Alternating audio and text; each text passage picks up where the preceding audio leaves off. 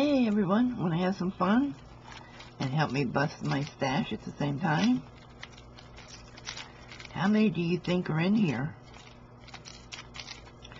There are beads, there are buttons of every size, there are findings, there are vintage buttons, there's some little jewelry pieces in here. There is a little bit of any and everything I could get to fit in this pint-sized jar. I think that's a pint. I'm almost sure it is. The little wooden beads that said handmade on them. Some gold beads. There's a mixture of gems, buttons, beads, vintage, you name it. It's all in this jar. And there are some beautiful ones in here. I don't know if you guys can see real well because of the glare, but there are some really pretty items in this jar. So you want them?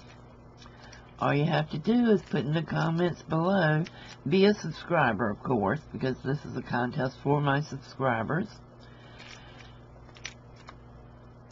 Put in the comments below. I'll take that Q-tip out. I don't know how that got in there. I must have just picked it up. It's not dirty. Yeah, just comment below. How many do you think is in this jar? I know how many because I put them in here. Oh, look, there's a wiggly eye.